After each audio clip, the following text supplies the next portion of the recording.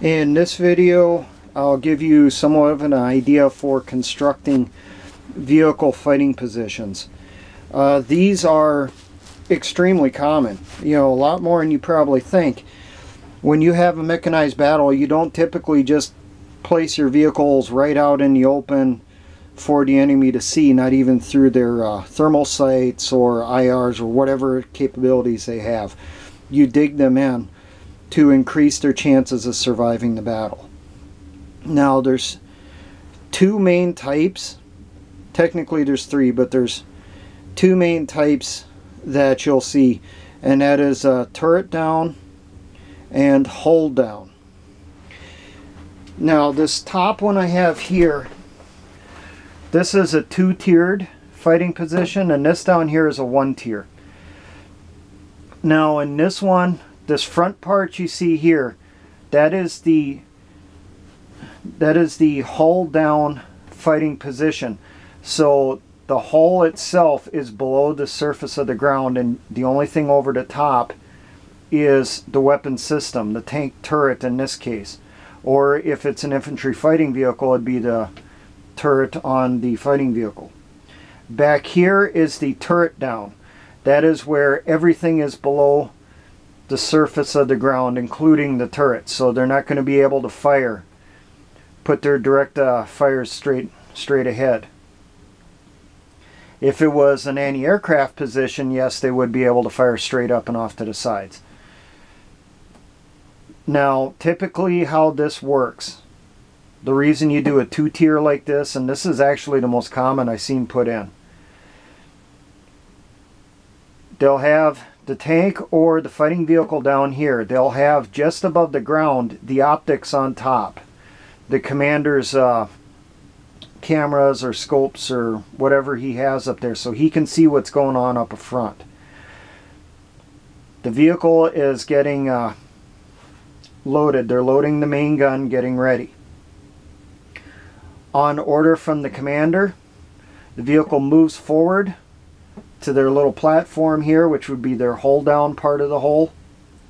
They fire, and then if it's a tank, they pull back down into the turret down, reload.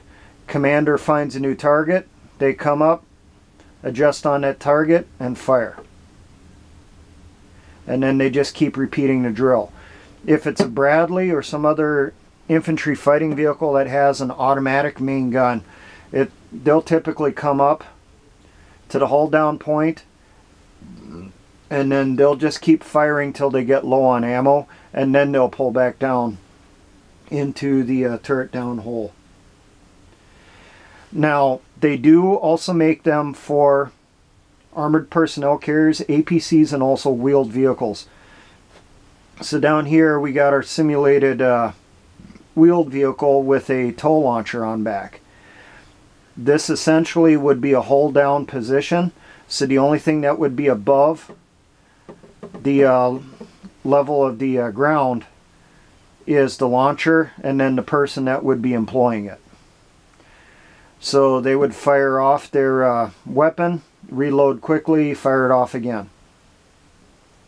They do not have in doctrine putting in a turret down type position inside a position for a wheeled vehicle. They just typically recommend doing what essentially is a hold down. Now for some construction points or information, the slopes coming in should be no greater than a 33-degree angle to make it easier for getting in and getting out.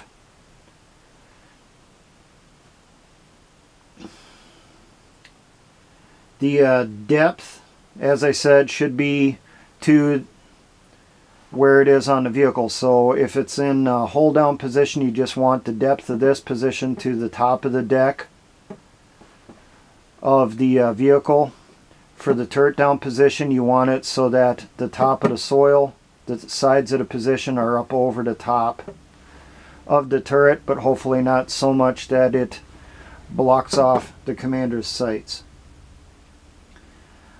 Another thing that I came across is there needs to be 3 feet of space all the way around the vehicles, to include on the sides. It makes it easier for doing maintenance on the vehicle, especially if it took some damage when it pulled up to the hold down position and then pulled back. It can also make it easier if it's some type of APC or a wheeled vehicle to be able to pull out casualties from the vehicle also, if you got space around it.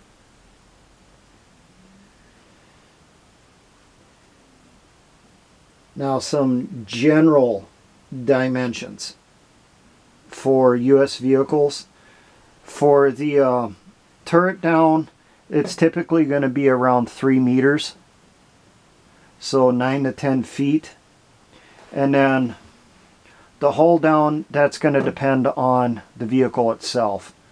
The Bradley's a little bit taller than an M1, so their position here will be down farther than it would be for an M1. And then other types of tanks also, so you might have an M60 or an M48 or whatever, and that'll be a little bit deeper than it is for the M1. The size or length of the shelf here, it should be long enough that the tank can pull up onto it, acquire its shot, and then pull down easily. You shouldn't have a bunch of it overhanging, because that could cause a little bit of a rocking effect, especially when firing. It might toss off your shot. And that's basically what all I got on that.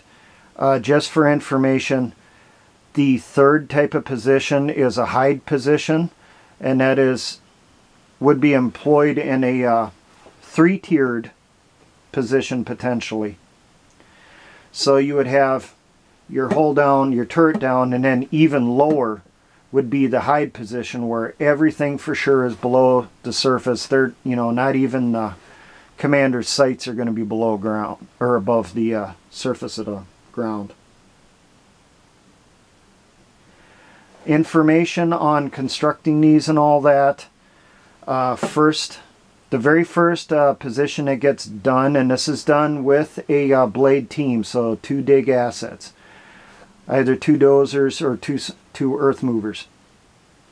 The first thing that gets dug is the hold down position, so that way you have at least a fighting position that can be used quickly if the battle starts sooner than you expected.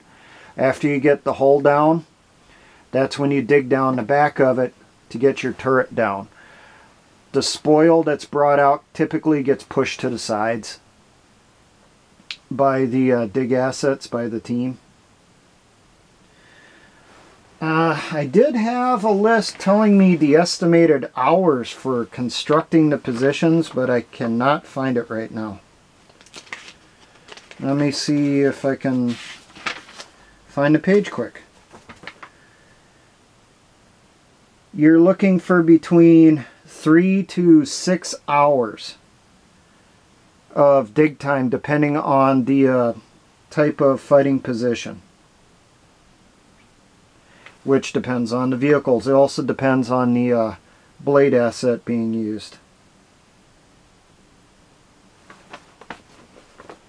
Can you camouflage these positions? Yes, you can.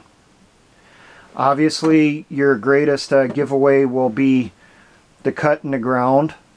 So you could camouflage it with leaves, brush, and that type of stuff.